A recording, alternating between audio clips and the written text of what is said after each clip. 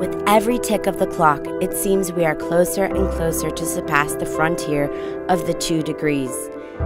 Deadly heat waves and ravaging wildfires, ever stronger storms and rising sea levels, and diminishing numbers of wildlife both on land and underwater leave more and more environmental victims on their path, and especially affect the developing countries and regions. The climate crisis is no longer a point of view. Urgent action is needed, and international collaboration is crucial in order to restore human balance with nature. CAF, Development Bank of Latin America, is keen on supporting our member countries' efforts to achieve the Sustainable Development Goals, to change the path in their productive models to make consistent with the Paris Agreement, to contribute to mitigation with nature-based solutions that improve people's lives, and to support our region's voice as an essential player in global climatic discussions and actions,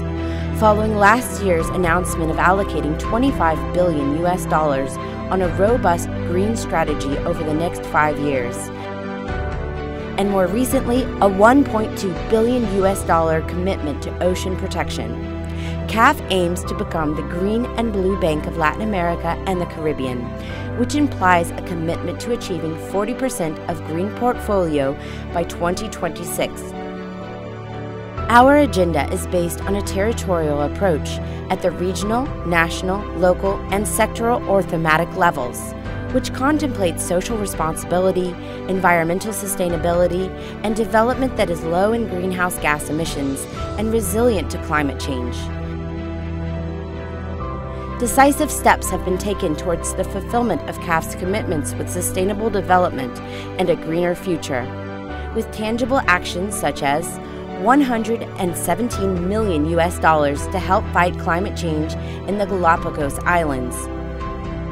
and the protection of the Pacific Marine Corridor that benefits Costa Rica, Panama, Colombia, and Ecuador.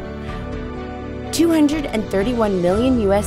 destined toward the eMotion project to promote electric mobility in Panama, Paraguay, and Uruguay. Other lines of action include the fostering of fair energy transition, coastal sustainable tourism, and the Ay Nina Cuy project of the highlands of Peru to help Andean families cope with the effects of climate change. The path towards achieving balance with nature while promoting inclusive economic growth is hard and complex, but through the strengthening of alliances with strategic partners and the mobilization of the necessary climate financial resources, we are confident that there is hope in a better tomorrow for our region and the planet. CAF, Development Bank of Latin America.